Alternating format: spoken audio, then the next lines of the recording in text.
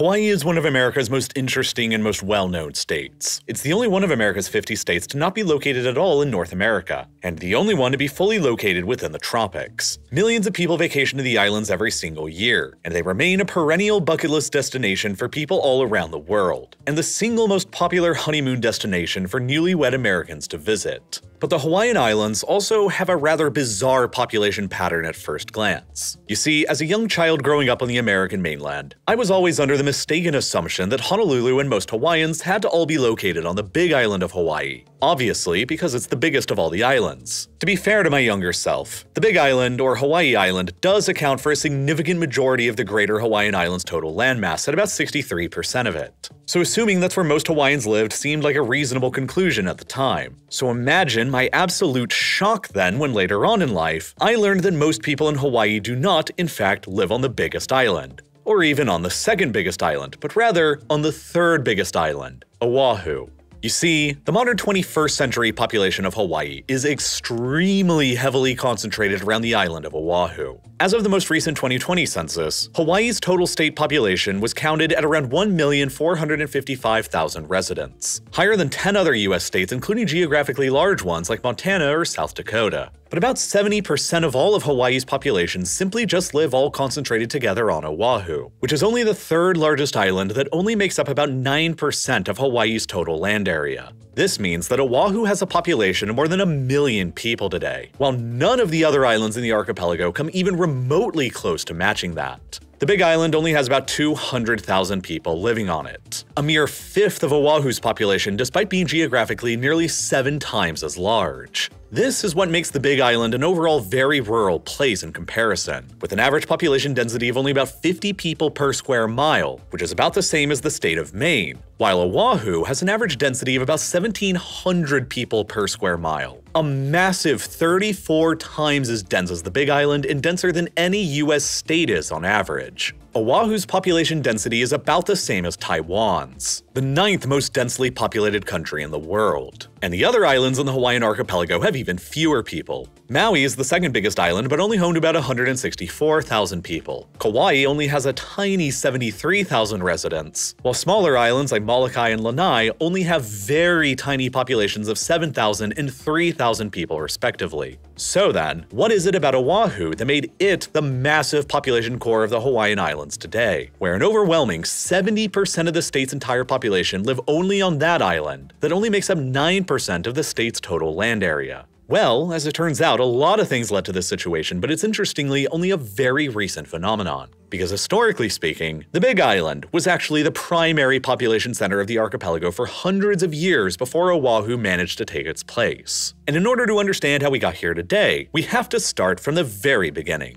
You see, the Hawaiian Islands are among the very youngest of lands that have reached the surface of the Earth. Sometime around 85 million years ago, a volcanic plume from deep within the Earth's molten mantle layer managed to extend from the Earth's mantle and through the crust and into the bottom of the Pacific Ocean. Over a geologic process lasting tens of millions of years that is still ongoing, magma flowed up through the plume toward the bottom of the Pacific Ocean, which then cooled into rock and steadily built up into a volcano. But while the volcanic plume beneath the surface was largely stationary, the Pacific tectonic plate above it on the surface was not, and has been constantly moving to the northwest at a rate of about 8 centimeters a year this entire time. The result is that for tens of millions of years, the plume has constantly been building volcanoes that then get dragged to the northwest by the Pacific Plate's movement. And as they get dragged off of the plume, they cease becoming volcanically active and they cease growing. And as they continue drifting across the ocean over millions of years, they steadily erode away and sink back into the ocean from whence they came. The long history of this primordial process can be clearly seen when looking at a topographic map of the Pacific Ocean's floor, which shows a very visible trail of underwater mountains created by this process over the past 85 million years, stretching all the way nearly to Russia. The further northwest you go from the hotspot's location around the modern Big Island, the more ancient the islands become.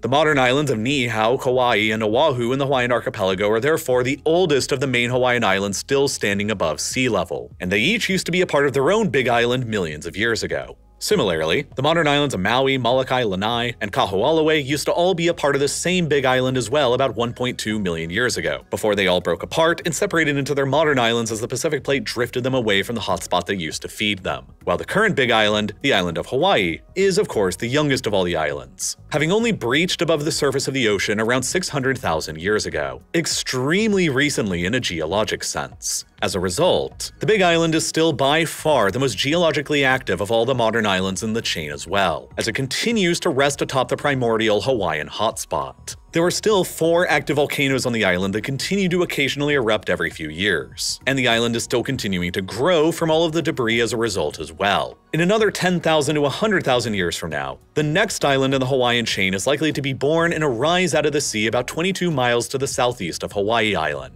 And the constant cycle of birth, life, and death for the Hawaiian Islands will continue on for millions of more years to come, long after we as a species have come and went. But as a result of the archipelago's unusual formation and extremely remote location in the middle of the vast Pacific Ocean, thousands of miles away from the nearest other landmass, they remain completely undiscovered and undisturbed by humanity for most of our entire history as a species. There is no specific date that is known when the islands were finally first discovered by humans, but archaeological evidence suggests that the seafaring Polynesian people most likely first stumbled upon them during their Great Odyssey of Pacific exploration sometime around the year 900 AD, after an enormous amount of human history had already taken place. The entire rise and fall of the Roman Empire, the birth and rise of Christianity, the birth of Islam and the ensuing Arab conquests, the coronation of Charlemagne and the proclamation of the Holy Roman Empire, and the beginnings of the Viking Age all likely took place before a single human eye had ever even managed a glimpse of Hawaii. That meant that up until about the year 900, Hawaii had a total human population of literally 0. While at about that same time, the greater human population worldwide was estimated to be around 50 million, and at least 4 different cities had already at some point or another managed to reach a population of 1 million,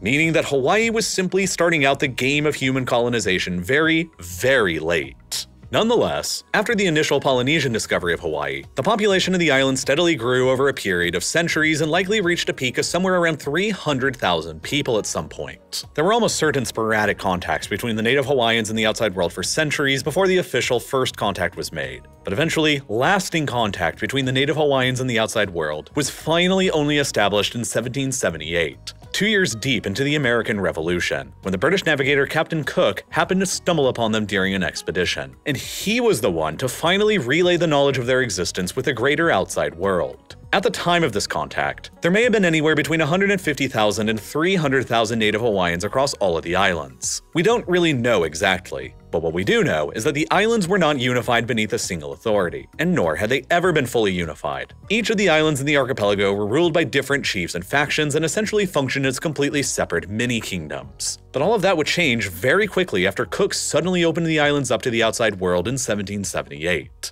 By 1780, just 2 years after Cook's arrival, the chief known as Kamehameha on the Big Island began acquiring advanced Western weapons like cannons and muskets from the British. Armed with these new advanced weapons and assisted directly with British military advisors, Kamehameha managed to unify the entire Big Island beneath his authority, and then launched a 15-year-long military campaign of conquest to subjugate all of the other islands in the archipelago as well. By 1795, he was largely victorious after conquering the islands of Maui, Kaho'olawe, Lanai, Molokai, and Oahu, adding them all to his own native island of Hawaii. This led him in 1795 to first proclaim the brand new Kingdom of Hawaii, forcing the name of his own native Hawaii island onto the greater archipelago of islands that then became collectively known as the Hawaiian Islands. 15 years later, in 1810, the independent chiefs of Kauai and Niihau saw the writing on the wall and swore their own fealties to Kamehameha as well, joining their islands to his new kingdom. For the first time in human history, the entire Hawaiian archipelago was unified beneath a single political authority, the independent Kingdom of Hawaii, ruled by King Kamehameha the Great.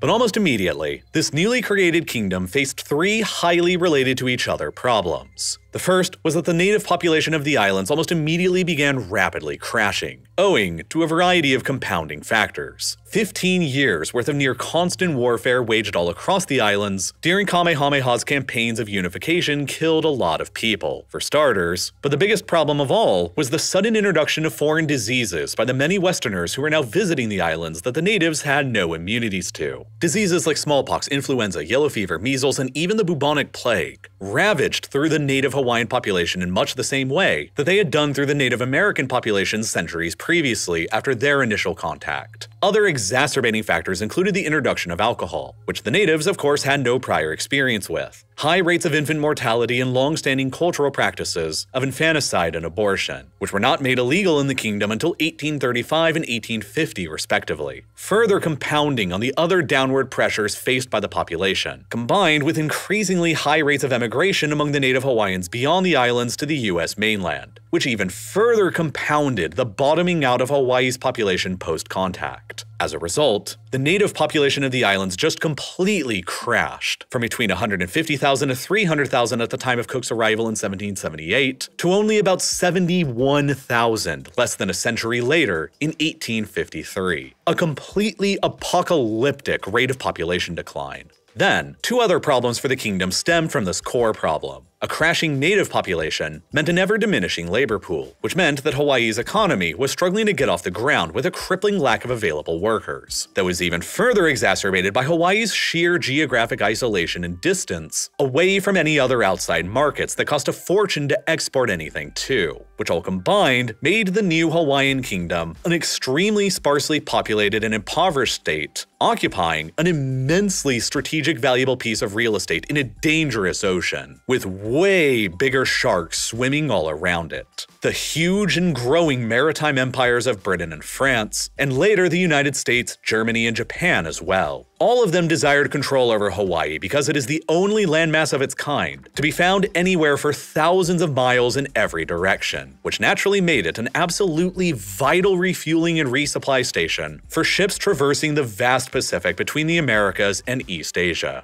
To highlight the looming danger, a rogue British captain and his crew attempted to seize control over Hawaii in the name of the British Crown in 1843, a situation that lasted for months until the British government in London rebuked his attempts and reasserted the Kingdom of Hawaii's right to absolute sovereignty and independence. The early rulers of Hawaii, of course, knew that their geopolitical position was incredibly tenuous within these dangerous waters. But in order to try and fix it, they had no other choice but to invite the Westerners to the islands as friends, in order to help develop their economy and strengthen their overall position. And so the Westerners began coming to the islands in many different forms. Many were missionaries seeking to convert the natives to Christianity, while others were merchants and businessmen who came to make money, and many more were both. Many of these Western entrepreneurs realized that Hawaii's location in the tropics and its warm and relatively wet climate meant that it would be perfect for growing sugar and was as of yet completely untapped land for this purpose. Many came to Hawaii and set up large-scale sugar plantations across all of the islands, and they became some of Hawaii's largest landowners in the process, and some of them even bought up entire islands. In 1864, a woman named Elizabeth Sinclair bought the entire island of Niihau from the Kingdom of Hawaii for a sum of only $10,000. Niihau has continually remained privately owned by her direct descendants for the century and a half of history that has followed ever since, and it continues to this day to be privately owned by a pair of brothers. The island is completely off-limits to outside visitors without permission, and is only accessible to a select few people belonging to the immediate family who owns it, and US government officials, which has led to the island's modern nickname and status as the Forbidden Island of Hawaii. But other large sugar plantations and cattle ranches were set up across all of the other islands as well, by this new class of Western landowner who were being welcomed into the kingdom. And with an increasingly diminished pool of native Hawaiian labor to work on all of these plantations and ranches, the Western landowners began searching abroad to import labor on 5-year temporary contracts primarily from East Asia, and specifically from Japan, China, and later Korea and the Philippines. And over time, the native Hawaiian population continued diminishing in size, while the population of white Westerners and imported Asian labor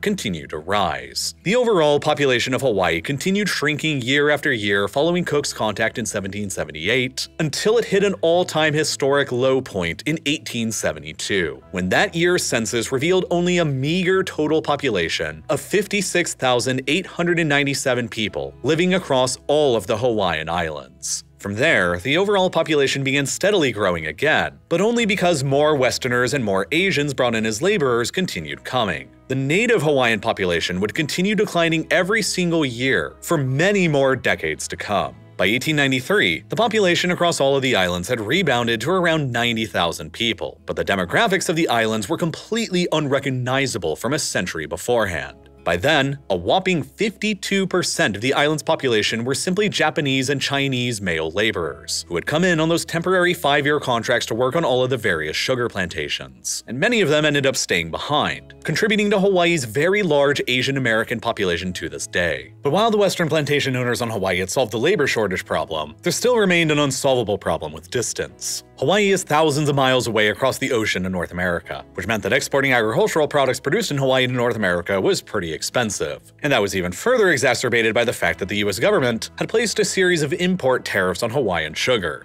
The Western Hawaiian landowner class wanted these tariffs removed in order to increase their competitiveness in the US market. But the American government was playing hardball. They wanted Pearl Harbor, and they offered the Kingdom of Hawaii that in return for eliminating the tariffs, the Hawaiian government needed to lease Pearl Harbor to the US government. You see, Pearl Harbor is on the island of Oahu, and it is without a doubt one of the most strategically valuable natural harbors that can be found anywhere in the world. It's massive in size, the waters within it are deep and can easily accommodate warships and submarines, and it's extremely well protected from the furies of the outside ocean through a single narrow entrance. And best of all, this incredible harbor is located smack in the center of the North Pacific Ocean, and there's simply no other possible alternative to it anywhere else around for thousands of miles. Whichever nation or empire ended up controlling Pearl Harbor would inevitably become the maritime master of the entire North Pacific, and thus become capable of dominating the sea lanes of trade and travel between North America and East Asia. And so the United States wanted it not only for its own purposes and ambitions, but to also prevent it from falling into the hands of a potentially hostile maritime power, who could then use it to dominate the Pacific and even threaten the US West Coast, like the British, the Germans, or later on, the Japanese.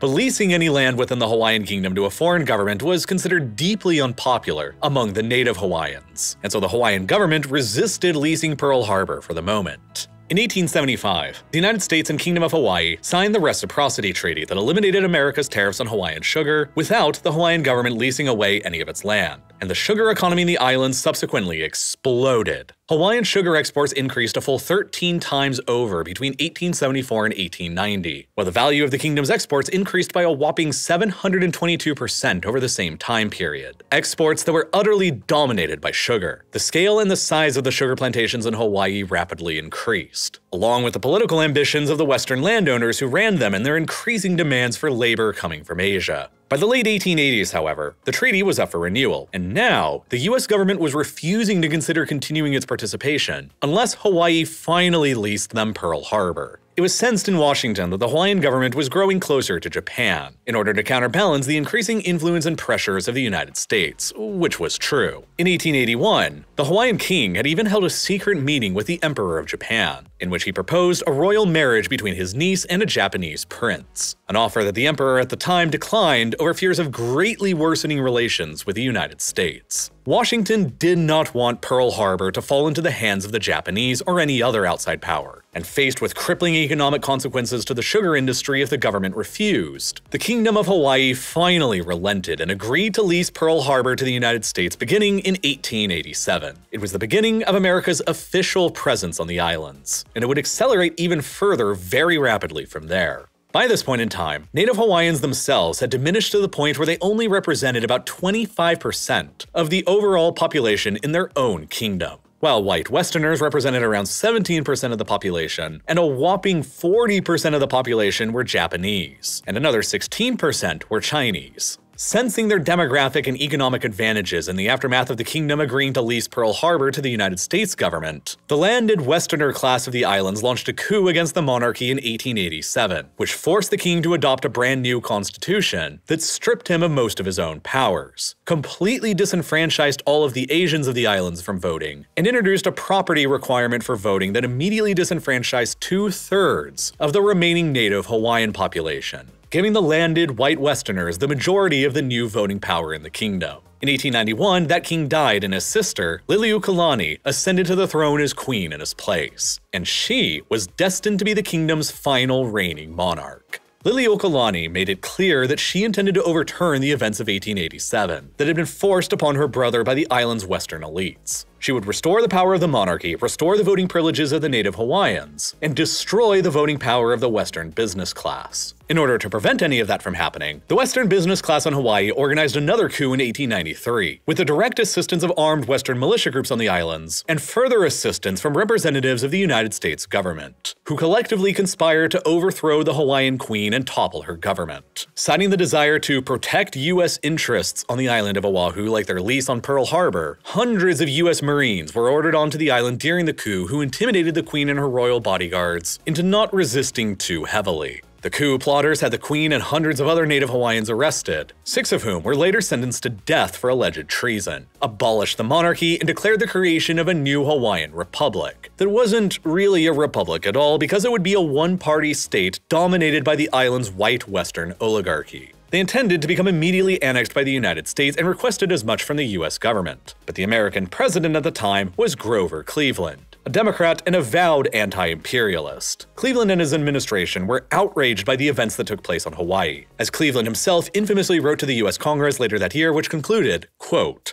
"By an act of war, committed with the participation of a diplomatic representative of the United States and without authority of Congress, the government of a feeble but friendly and confiding people has been overthrown. A substantial wrong has thus been done which a due regard for our national character as well as the rights of the injured people requires we should endeavor to repair. The Provisional Government of Hawaii has not assumed a republican or other constitutional form, but has remained a mere executive council or oligarchy, set up without the assent of the people. It has not sought to find a permanent basis of popular support, and has given no evidence of an intention to do so. The Cleveland administration thus refused to annex Hawaii, and the coup plotters were forced to sit in a sort of limbo state for a few more years. Everything changed, however, after William McKinley, a Republican in favor of U.S. expansion and imperialism, was elected to the American presidency in 1897. The following year, in April of 1898, the Spanish-American War broke out and would change America's calculus relating to Hawaii forever. During that war, the United States decisively defeated the ailing Spanish Empire and acquired a vast new colonial empire across the Caribbean and the Pacific in the process. It is how the United States ended up acquiring Puerto Rico, Guantanamo Bay in Cuba, and Guam, which all remain territories of the United States today, in addition to the Philippines, which were granted independence in 1946. But at the time, in 1898, America had acquired a major empire in the Western Pacific out of the Philippines and Guam.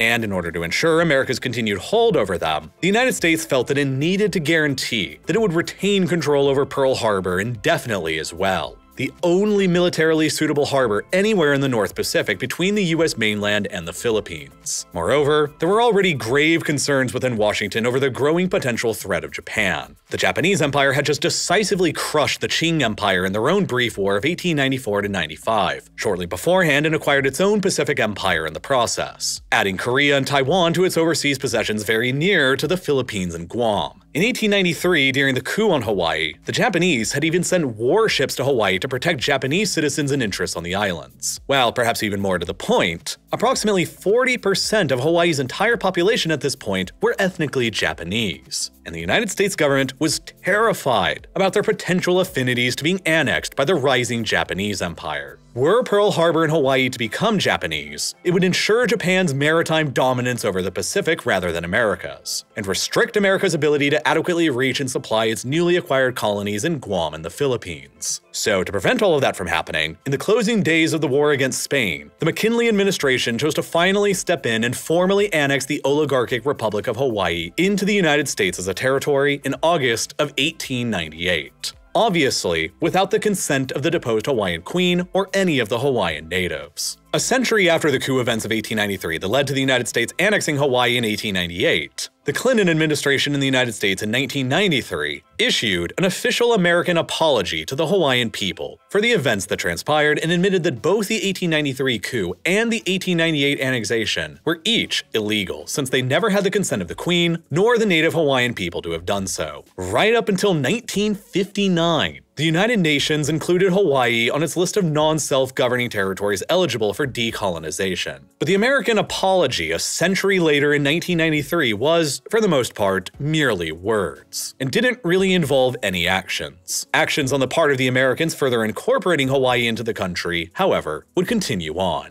Almost immediately after the annexation, Sanford B. Dole was made Hawaii's first governor, as he had previously ruled as the white oligarchy's president of Hawaii during the 5 years between the coup and the annexation. The following year after the annexation in 1899, his cousin, James Dole, moved to Hawaii and founded what would become the Hawaii Fruit Company, which would eventually evolve into the well-known Dole Corporation, one of the largest fruit and vegetable companies in the entire world today. In 1922, James Dole purchased 98% of the island of Lanai, the 6th largest island in the archipelago, and he subsequently transformed the island into the largest pineapple plantation in the world. The pineapple was indigenous to South America, but it was imported by the Western business elite to Hawaii because of the island's favorable growing conditions for it. By the end of the 1920s, Dole's company was growing more than 75% of all the pineapples in the world, and he had essentially created a global monopoly on the fruit. And this monopoly extended well across the 20th century into the 1960s, as Hawaii was still at that time producing about 80% of all the pineapples in the world. And the Dole Company dominated that production out of their vast transformation of the island of Lanai into a single giant privately owned plantation.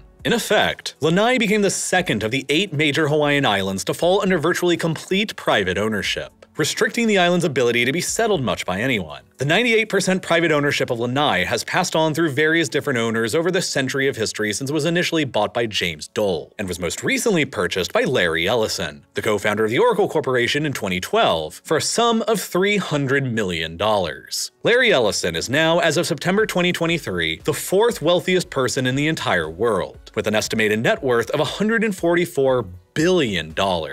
And his 98% ownership of Lanai is far from the only land in Hawaii currently owned by the world's modern billionaire class. Mark Zuckerberg owns more than 1,600 acres of land across the island of Kauai that he purchased for $175 million, while Oprah owns more than 2,000 acres of land across Maui and is that island's largest individual landowner, while other billionaires like Jeff Bezos, Peter Thiel, and Mark Benioff all own large estates across Hawaii as well. But these individual people are far from the only ones who began acquiring land in Hawaii from the natives after it became a part of the United States. By 2015, the scholar Winona LaDuke estimated that roughly 95% of all the land in Hawaii was owned by merely 82 landholders, including more than 50% owned by both the United States federal government and the Hawaii state government, and much of the rest owned by the long-established sugar, pineapple, and ranching companies and large individual landowners who own islands outright, like Larry Ellison and the brothers who own Ni'ihau. By 1920, only a little more than 20 years after the American annexation, the native Hawaiian population of the islands had crashed to its all-time historic low of merely 24,000 individuals remaining, most of whom lived in remote and difficult-to-access villages scattered across the islands. After the US took over, further immigration from Japan and China and elsewhere in Asia were also banned, and more Americans from the mainland began moving to the new Hawaiian territory, as the island of Oahu specifically became increasingly more important to the American military, as the US Navy continually kept building up its infrastructure around Pearl Harbor to make it functionable as a major naval base. It also didn't hurt that nearby Honolulu had a very good natural harbor as well, only about 5 miles away from Pearl Harbor, making Honolulu ideally suitable to become the Hawaiian Islands' primary civilian commercial center, benefiting from the massive amounts of money that the military was investing into developing Pearl Harbor. And as the Japanese Empire continued its aggressive expansion across Asia, with invasions of Manchuria and the Chinese mainland throughout the 1930s, the United States became increasingly concerned about a coming war with Japan erupting in the Pacific, despite America's commitment to neutrality at the time.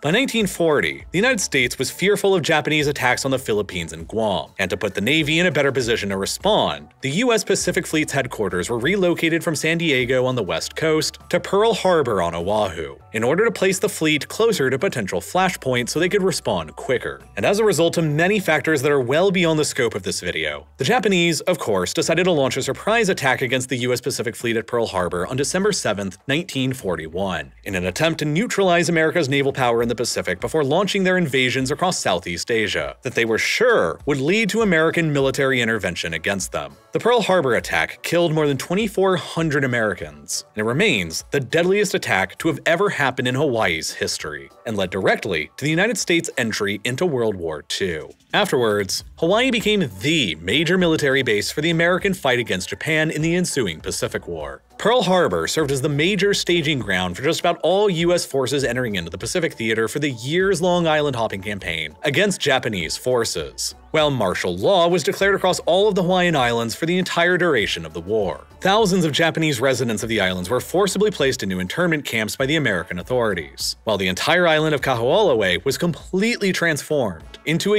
U.S. military training center. The island had never been heavily populated in its entire history because it sits in the rain shadow of Maui's towering Haleakala volcano, and it doesn't have any high mountains of its own that can capture moisture independently, meaning that rainfall across the island is scarce and fresh water is hard to come by, which always limited the island's ability to develop and sustain a population. Nonetheless, the US military removed the few islanders who lived there during World War II and effectively transformed the entire island into a big live-fire practice range. It was repeatedly used as target practice by American bombers and ships going into war against Japan, while mock amphibious assaults on its beaches were conducted by US Marines training for the real battles to come elsewhere in the Pacific. As a result, Kaho'olawe became effectively uninhabitable due to the huge amount of unexploded ordnance that the US military left behind on it, in addition to the crippling lack of fresh water there. After World War II, martial law in Hawaii was ended, but the US military maintained its ownership of Kaho'olawe for decades longer, well into the 1990s.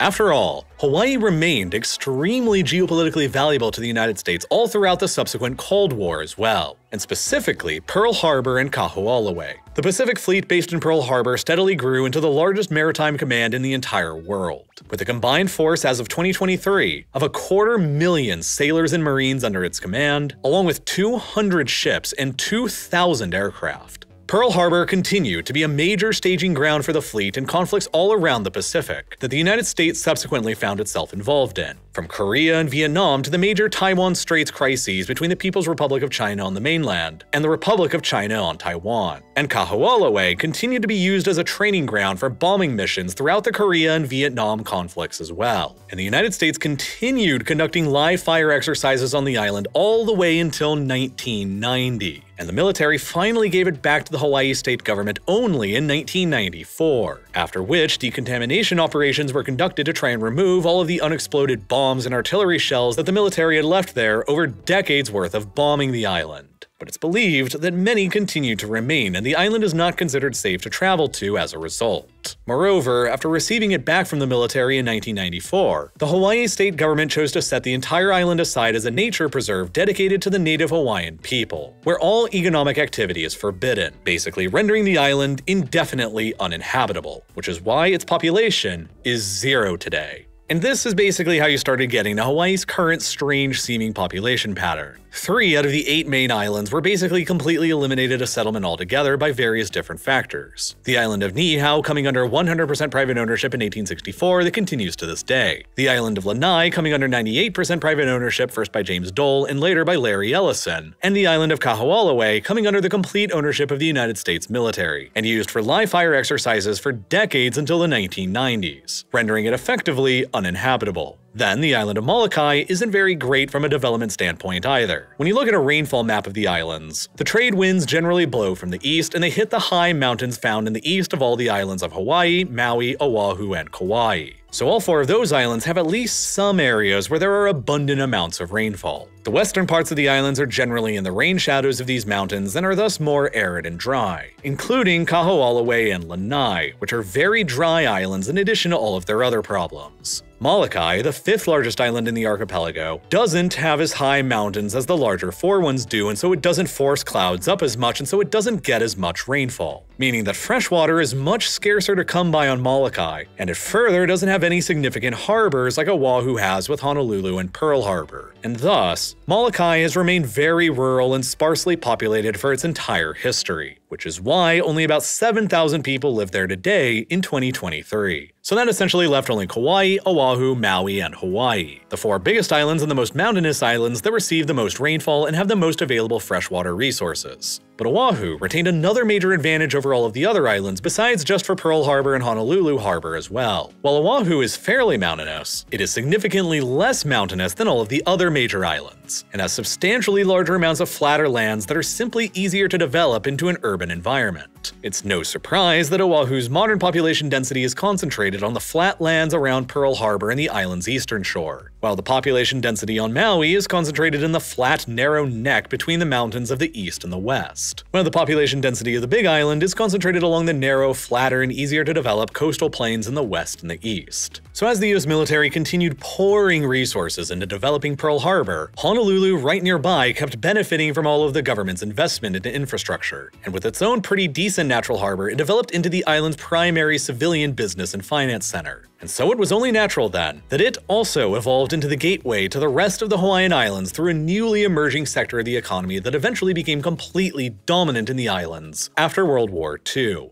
tourism. As Hawaii is geographically very far away from any other landmasses, flying to the islands from anywhere else was simply out of the question for most of its history, as planes lacked the range or the power to actually make it there. But inspired by Charles Lindbergh's first successful non-stop flight across the Atlantic in 1927, James Dole decided to host a similar contest to try and get the first direct flight from North America to Hawaii happen. This culminated with the Great Dole Air Race of 1927, in which Dole offered a prize of $25,000 for the first crew to successfully make the nonstop flight from Oakland to Honolulu. And it turned into an absolute shit show of the highest order. Of the 8 aircraft that participated in the race, only 2 managed to successfully make it across the Pacific to Honolulu. Of the 6 unsuccessful aircraft, 2 of them crashed immediately upon takeoff. 2 more of them were forced to return back to Oakland for repairs, while another 2 simply vanished in the vast emptiness of the Pacific, never to be seen again. One of the planes that was repaired subsequently went out searching for the missing planes and also vanished, never to be seen again.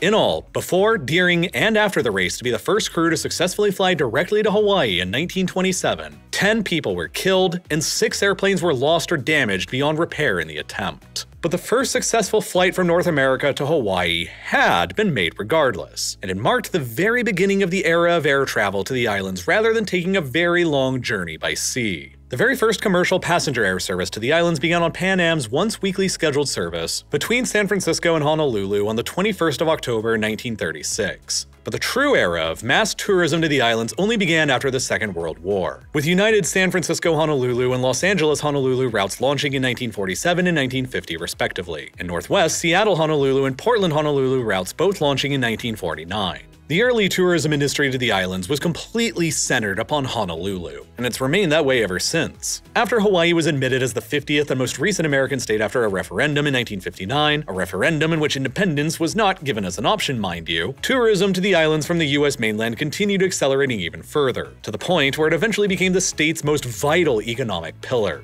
In 2018, nearly 10 million tourists visited the Hawaiian Islands that year alone, and they spent more than $17.5 billion doing so, contributing massively to the state's economy and supporting more than 200,000 jobs on the island that are dedicated to the tourism industry. If it were still an independent country, Hawaii would be one of the most visited in the world, with more annual tourists than either the United Arab Emirates or Greece. Today, tourism represents about 21% of the entire Hawaiian state economy, while the defense industry represents about a further 9% of the economy, and both of them are centered around Honolulu and Pearl Harbor on the island of Oahu. No other airport on the islands has anywhere near the capacity as Honolulu International has today, with 44 direct destinations to all across the mainland United States and Canada, in addition to Australia, New Zealand, the Philippines, Taiwan, South Korea, and Japan. There are airports on the other islands, of course, but their routes are far more limited than Honolulu, increasing the difficulties and expenses involved in visiting them. And of course, Pearl Harbor continues to remain of the utmost importance to the United States Department of Defense in the 21st century as well. It continues to be the headquarters of the US Pacific Fleet, and as a deepwater port, it is one of America's largest and most important submarine bases today.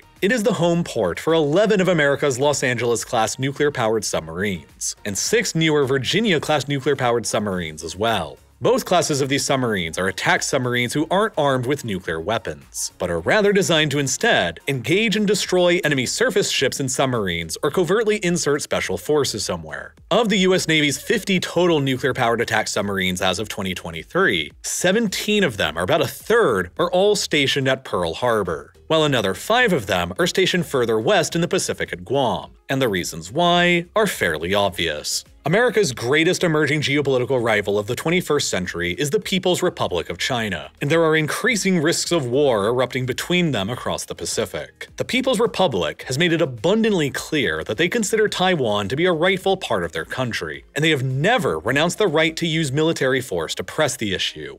If and when the day comes that the Chinese finally decide to launch a full-scale invasion across the Taiwan Strait, the United States has a very high chance of getting itself militarily involved to defend Taiwan for reasons that fall outside the scope of this video. America's military strategy to defeat a Chinese invasion of Taiwan and keep the island de facto independent hinges on many different maritime objectives, blocking the Strait of Malacca and the various narrow waterways zigzagging all throughout the Indonesian archipelago, to deny China's ability to continue importing oil and gas from the Persian Gulf, in order to starve China's war machine and economy dry, while simultaneously blocking off all further maritime choke points in between the Philippines, Taiwan, and Japan that could otherwise grant Chinese warships and submarines access into the greater Pacific, seeking to expand the scope of the war beyond the immediate theater in the Western Pacific, to America's naval bases and interests in Guam, Hawaii, or even the West Coast. America's closest military bases to Taiwan are in Okinawa and South Korea, but America's closest naval bases to Taiwan and China are Guam and Pearl Harbor. And just as in the Great Pacific War of the 20th century against Japan, Hawaii and Pearl Harbor is the most strategic asset the United States possesses in this potential upcoming conflict, because it grants the 17 nuclear attack submarines and 9 destroyers based here the ability to rapidly sortie out westwards to accomplish all of America's strategic maritime objectives during a Chinese invasion of Taiwan scenario, denying the Chinese the ability to expand the scope of the war from beyond Taiwan. That is why there are still over 40,000 US troops and Department of Defense personnel stationed on Oahu still today, and why the US military will never want to get rid of its access to Pearl Harbor. Oahu is simply where all of the island's most important industries got established following America's annexation of Hawaii, and it's simply where the highest demand for jobs in the state all emerged, and following the jobs came all of the people. And that is why Oahu is by far the most heavily populated island in the Hawaiian archipelago today, and why it will probably always remain so despite only making up 9% of Hawaii's total landmass. But with such a high concentration of people in a geographically small and remote place like Oahu, have also come sky-high prices for all of the people living there. Hawaii in the 21st century is literally the least affordable state in the country, with the highest home prices in America by far. As of 2023, the median price for a single-family home statewide is a whopping $970,000, while on Oahu specifically, the median home price is more than $1.1 million. By comparison, California experiences the second highest median single-family home value in the country right now at only $762,000. Still expensive, but much less expensive than in Hawaii. Homes in Nevada average only $431,000, less than half the price they are in Hawaii. While in Texas, they're only $305,000, less than a third the price for a home in Hawaii. And average rents in Hawaii aren't much better either, with the average 2023 rent in the state for an 850 square foot apartment being $2,400 a month, the fourth highest in the country, only behind Massachusetts, New York, and California, and nearly $1,000 a month more than in either Nevada or Texas. Hawaii residents are currently spending an average of 42% of their entire income simply on rent, which is by far the highest percentage of any state. California once again ranks in second place, where residents only spend an average of 28.5% of their incomes on rent by comparison. And it's not just housing that's more expensive in Hawaii either, but just about everything else as well. Because shipping everything to Hawaii from the US mainland is more expensive than any other state, groceries in Hawaii are the most expensive in the country. As of 2023, the average monthly grocery bill in the state is about $557. $200 more than the national average of only $355 a month. Gas prices are also the third highest in the nation, only behind California and Washington, and well above the national average. And because of all of this, a state analysis that was published as recently as 2022 concluded that a single person working 40 hours a week had to earn at least $18 an hour just to pay for their housing and other basic life necessities in Hawaii, with nothing left over afterwards. Despite the current state minimum wage only being $12 an hour. The end result is that many longtime Hawaii residents have become increasingly priced out of their homes, and the effects are being disproportionately felt among Hawaii's native residents. The most recent 2020 census revealed that there are about 309,800 native Hawaiians living within the state. The very first census ever recorded that shows the native population having fully recovered from its previous collapse following the arrival of Cook and the British in 1778. But the number is a little misleading, because there's a further estimated 370,000 native Hawaiians who live beyond the islands today, primarily in the US mainland, having largely been priced out of their ancestral homeland. This means that there are more native Hawaiians living outside of Hawaii today than within Hawaii, while the native Hawaiians themselves only represent about 11% of modern Hawaii's overall population. And that, in my opinion, is a historic tragedy.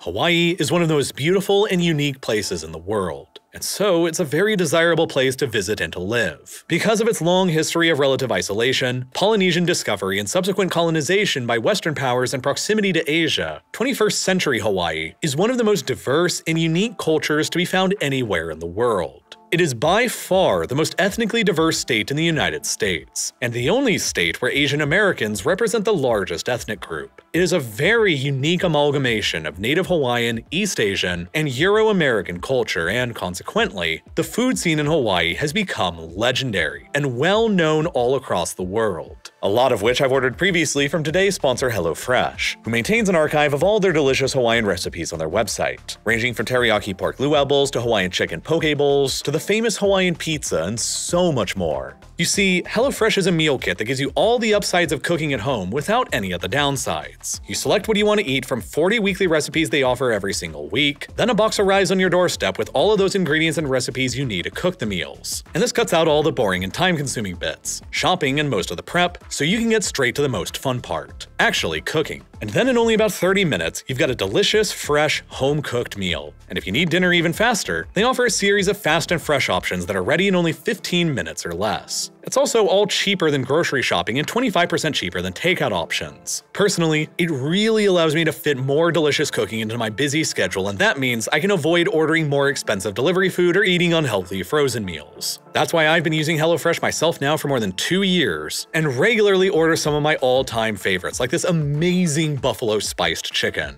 All around, HelloFresh is just a better way to eat, and it's often cheaper too, especially since you can click the button that's here on your screen right now, or by following the link down in the description below, both of which will take you directly to HelloFresh.com, where you can use the code 50RealLifeLore at checkout for 50% off plus free shipping. It's a great way to help support Real Life Lore and eat well too. So once again, that's HelloFresh.com and code 50RealLifeLore for 50% off plus free shipping. And as always, thank you so much for watching.